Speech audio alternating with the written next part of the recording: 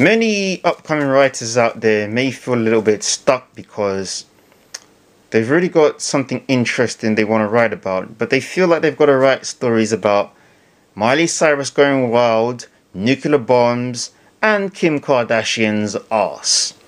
And they feel like writing about these particular topics is the only way they're going to get their work out there.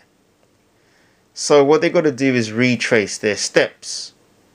And by retracing your steps, before you decide to take the mainstream way of doing things, and I'm not saying it's a bad thing, but before you decide to do this, you have to know what your target is. You have to know what your end goal is. And by writing stories about these particular topics in the mainstream, is it going to get you anywhere? Because there's so many people writing those stories, but you might have something that's different to write about, and it might be a little bit risky, and you might even be a little bit worried that it's not going to get the notice that it does. But of course, if you believe in what you're doing, there's always going to be other people out there that are going to believe in it too. So that's what you've got to bear in mind. You can't be afraid to put out your work because you feel it might be a bit risky or a bit too unique. You can't think like that. Because the easy way, yes, is to do a story about Kim Kardashian's arse. But how many people are going to be writing that story? How many people are going to be writing about nuclear bombs? Now, obviously, if you wanted to write about those stories, you might want to put a little bit of a spin on it. Put your style in it that might be a little bit different, and it might get attention. And of course, it might actually enhance where you want to go.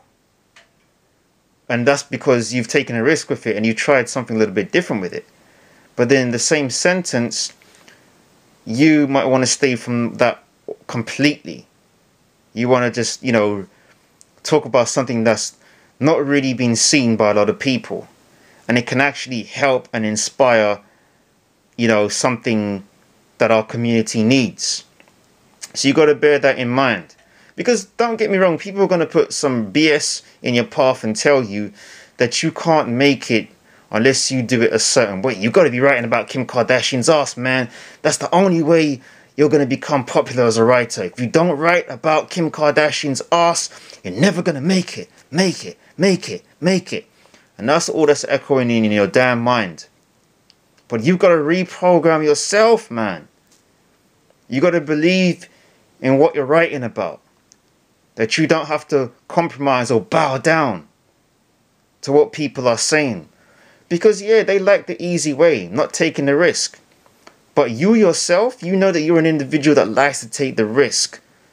So just don't be scared of taking that risk and trying things new. Like I said, it'll be worth it in the end. Just remember that.